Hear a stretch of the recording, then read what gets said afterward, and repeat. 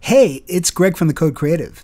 In this video, we're not going to talk about Angular, and we're not going to talk about React, and we're not going to talk about Vue either, but we are going to talk about the basics of Svelte. So let's get going. Alright, so the first thing we're going to want to do is actually get Svelte installed. So we can come over to svelte.dev, and then if we scroll down to about the middle of the page, we have this line here. So we want to copy that, and then we can come into our terminal and paste it. And now I'm going to cd into my app, and I'm going to run npm install to install all the packages. Now I want to open this up in my code editor, VS Code, so I can do that with a shortcut, which is code and a dot. From here I'll open up the integrated terminal, and to get this project running, I'm going to do npm run dev. And now we see we have a dev server running at localhost port 3000. And this is what we get, this nice little starter page from Svelte. So if we come back into VS Code now, we can look in the File Explorer here, and we can see all the various directories and files that were created for our project. I want to direct your attention to this src folder. This is the folder that you're going to be working in primarily. Let's go ahead and let's open up app.svelte. This app.svelte file is powering what we're currently seeing here on the page. And when we're creating components in Svelte, we're going to use the .svelte extension. I'm going to go ahead and get rid of all this templated code so that we can start from scratch. And what I want to show you is how a .svelte file works. So we're going to have three main sections to a .svelte file. First, we're going to have some script tags in which we can write our JavaScript. And then after that, we can have whatever HTML markup we want.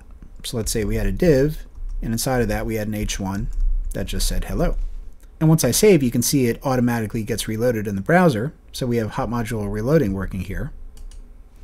And then after our HTML markup, we can also have some style tags, and we can write whatever CSS we want in here. So let's target that h1, for example, and just give it a color of red. So if you've worked with basic HTML before, all this should be very familiar to you. The script tags, the HTML markup, and the style tags. However, remember, we aren't working with .html files, we're working with .svelte files. And what that's going to do is give each of these three areas very special superpowers. And that's what we're going to dive into right now. So let's start off by looking at some of the superpowers we have within our JavaScript. So if we come here to the top within our script tags, let's declare a very simple variable. We'll call it count, and we'll set it equal to a value of 0. And notice that we're declaring this with the let keyword. Now here's the thing to note. If you're coming from React, let's say, normally you're going to set the state using something like setState. Well, here we are setting the state of this component simply by declaring a variable using the let keyword. And as we're going to see in a second, this is going to allow for reactivity. The next thing I want to do is come into my HTML area, and under the h1 tag, I'm just going to create a div. And in here, if I open up a pair of curly braces, and inside I put that count variable, now when I save, notice what happens. We get that count value of 0 in the browser. So here what we have is interpolation. We've taken the count variable from our JavaScript and outputted it via our HTML. Now, of course, we want to actually see how this is reactive. So first of all, I'm just going to enlarge this a little bit so we can see this better.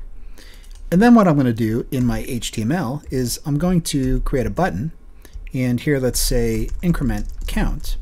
So let's see how we can basically add an event listener to this button. Because what we want to do is we want to click on the button and have this count be incremented by 1. So in Svelte, this is how we do it. We use what's called a directive. In this case, we're going to say on, followed by a colon, and then after that, we're going to put the name of whatever event type we're interested in. And here, we're going to listen for a click event. And then we're going to set that equal to some function, which we're going to put inside of these curly braces. So we haven't actually created the function yet in our JavaScript, but we'll do that in 1 second. Let's first give it a name. Let's call it handleClick. And then let's come into our JavaScript and let's actually write that function. So we can say function handleClick. And now what do we want to do whenever the button's clicked? Well, we want to take our count and increment it by 1 each time. So let's save. And let's go check it out here in the browser. We'll click on the button, and we can see that this count is being incremented. So if you look here in our JavaScript, you can see that basically we're just writing simple vanilla JavaScript, right? We're not using something like useState and setState and all that stuff. So it's very easy to see exactly what's going on here when the button gets clicked. Now I want to introduce you to another concept in Svelte, and this is called Reactive Declarations. So let's take a look at how it works. Let's say that in addition to outputting the normal count, which we have here, we also wanted to display under it that count plus 1. So what we can do is, let's say count plus 1 equals our count plus 1. And I have to spell count correctly. There we go. Right, so now let's come into our HTML, and underneath the regular count, let's also output count plus 1. And I'll save. And now we can see we have 0 and we have 1. Now what would happen if I increment count? Would we see both of them updating? Well, let's give it a try. So I just saw the first one update, but I didn't see the second one. So what we need to do in Svelte, instead of saying let, we're going to use this special syntax, which is the $ followed by a colon. And now this is reactive. Right, so this count plus 1 depends on the value or state of this count variable. So now if I go back and I increment count, you can see that they're both updating. Now so far, everything that we're seeing here is being generated simply by this app.svelte component. But let's say that we also wanted to add a navbar. Well, what we can do is we can make a new file, and I'll call it nav.svelte. So now we have this new file to work with, and this is going to be used to create our navbar component. So again, we can have our script, we can have some HTML, so let's make a nav. And in here, let's give it 3 list items. Let's say the first one will be home, then about, and then we'll have contact. And then we can also create our style tags here at the bottom. And what I want to point out is that all of these sections, they're all optional. So sometimes we might not actually want to have a pair of style tags in our component, for example. So now that we have this navbar component, how do we actually get it into the page? Well, what we're going to do is we're going to import this component into app.svelte. So first let me divide the screen into 2 parts so we can have both of our files visible at the same time. And let's go ahead and import that nav component into app.svelte. So I'm going to say import nav from, and then nav.svelte. And then to actually output that onto the page, we can use it as a component like this. Right? And if we save, we see it here. So again, this is very much like React, right? Where we're bringing another component into a parent component. And a couple things to say about this. First of all, notice that in nav.svelte, we didn't explicitly export anything. So the entire component is the default export, and that's what we're pulling in here on line 2. Also pay attention to the fact that these child components, they need to be capitalized like this in order to work as a child component, right? Regular HTML elements have the lowercase reserved for them. Oh, snap! Now I want to show you something special about these style tags. So in app.svelte, right now we have an h1 element with the text of hello, and you can see that we've colored it red. What if we came into nav.svelte and we also created an h1, and we said nav, and now if we save, take a look and notice that nav is black while hello is red. So what that means is that the styles in each component are scoped to that component. So this h1 rule is isolated to just this app.svelte component. It's not affecting the h1 in the nav component. If we did want to style the h1, we could come into the nav style tags and then create a rule for the h1, and we could say color green, let's say. Of course, we can create global rules, but we're not going to get into that in this video right now. Now let's get into the idea of props. If you've worked with React before, this should be familiar to you. This is basically where we want to pass some data down from a parent component, let's say app.svelte, into a child component, like this nav, for example. So let's go ahead and do that. Here in nav.svelte, let's say that instead of hard-coding the word nav here in this h1, we wanted to make this dynamic. So let's call it nav prop. Now, in order to create a prop, we come into our script tags, and this is how we're going to do it.